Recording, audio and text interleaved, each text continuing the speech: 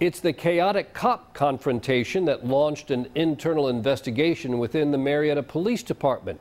Officers worked to restrain a suspect inside a local IHOP restaurant. But was their use of force justified? News Edge reporter George Franco joins us from the Marietta Police Department with the details of this investigation tonight. George?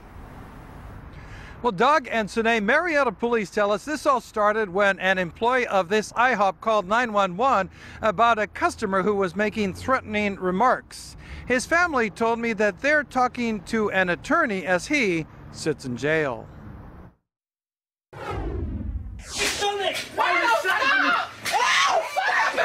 It happened early Sunday morning. On video, you see a Marietta police officer punching 39-year-old Renardo Lewis as others try to restrain him inside the IHOP. There's no weapon involved, so why did they call so many officers? Gerald Rowe says his advocacy group, the New Order National Human Rights Organization, took up the case after the video surfaced. Is there anything you guys want to say? No, thank you. No comment? No comment from Lewis's family, but Rose questions the need for so many officers. Is the allegation police brutality? I'm looking at it right now, yes. That is the allegation. You have an officer who doesn't know if a suspect is armed.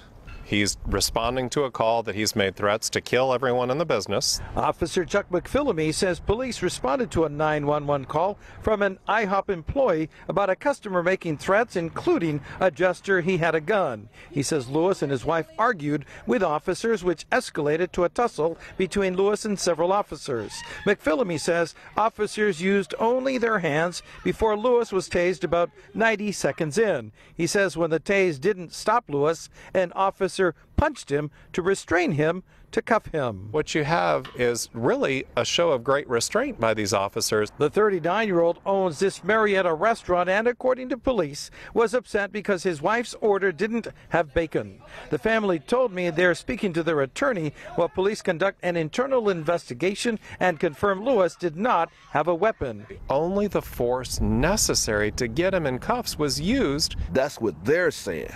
That's the proof that I want to see to make sure that they're telling the truth.